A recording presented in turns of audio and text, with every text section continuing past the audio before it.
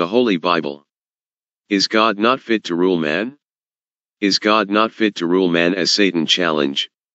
If man should rule man by mean of a government, then Satan would change God's plan and prove that he is correct.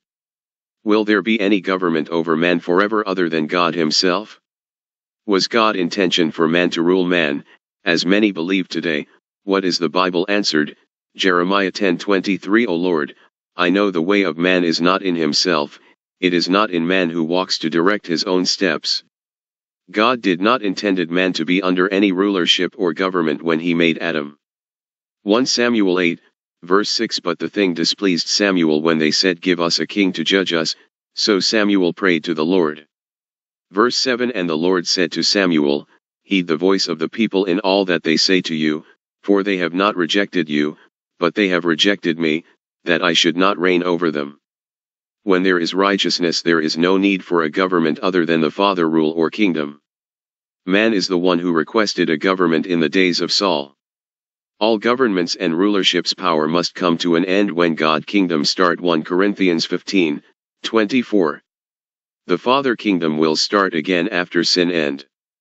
God did not intend any man or anyone to rule over his creations everlastingly, as he did not put anyone to rule over Adam and Eve right down to Saul's day when sin end. Jesus' kingdom or government of 1,000 years will be no more, or end, and death will come to its final end. David's kingdom will pass on to Jesus and will continue with Yahweh the Father forever, without any end.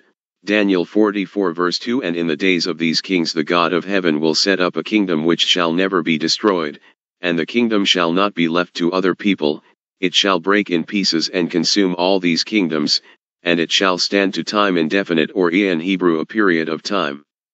1. When will be the final end of all governments? 2. What will happen at the final end? The final end is after Jesus' rule ends, 1,000 years, which is a short period of time in relation to everlasting.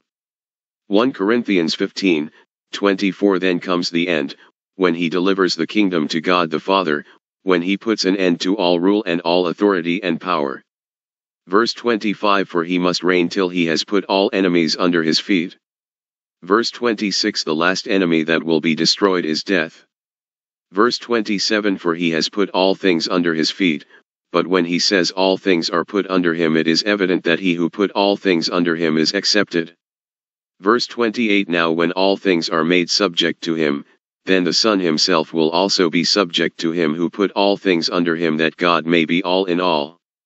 All governments and authority and power will cease to exist, including Jesus' rulership and governments mentioned at Daniel 9:6, For unto us a child is born, unto us a son is given, and the government will be upon his shoulder, and his name will be called Wonderful, Counselor, Mighty God, Everlasting Father, Prince of Peace.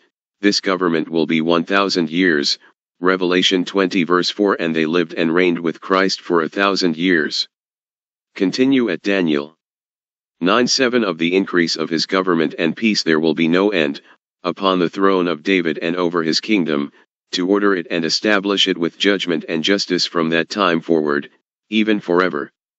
The zeal of the Lord of hosts will perform this.